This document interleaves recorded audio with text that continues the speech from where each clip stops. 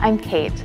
Now, I'm sure many of you have probably heard the horror stories, or maybe you even know someone who's been personally affected by identity fraud. Sadly, it happens all the time, and it's the worst. Luckily, North American Banking Company has come up with a solution to keep your identity and financial information super secure.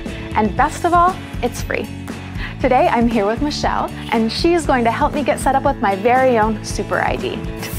North American Banking Company is one of the very first banks in the area to start using this new Super ID technology. So, if you're interested in keeping your identity and financial information super secure, then stop into one of their Twin Cities locations and activate your Super ID today.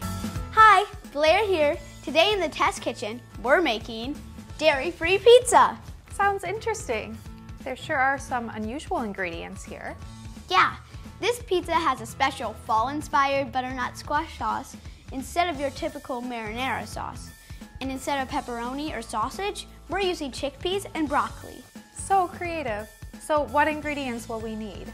Hi everyone, I'm Kate. I'm here with my friend Jill. Now, Jill and I just went to a concert this weekend, and Jill owes me money for the tickets still. Right, Jill? Hi, I'm Kate.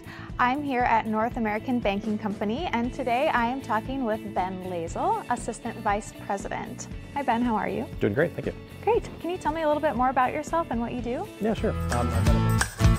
Hey guys, I'm Blair Wilson. Welcome to my test kitchen here at Pleasant View Farm. Your test kitchen?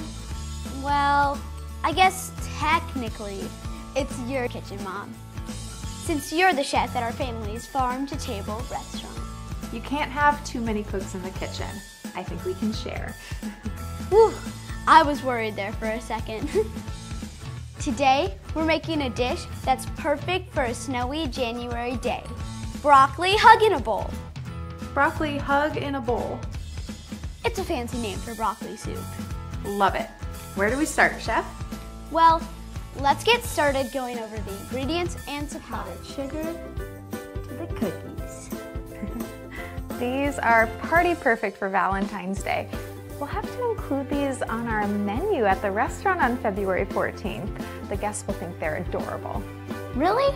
Thanks, Mom. They did turn out pretty cute.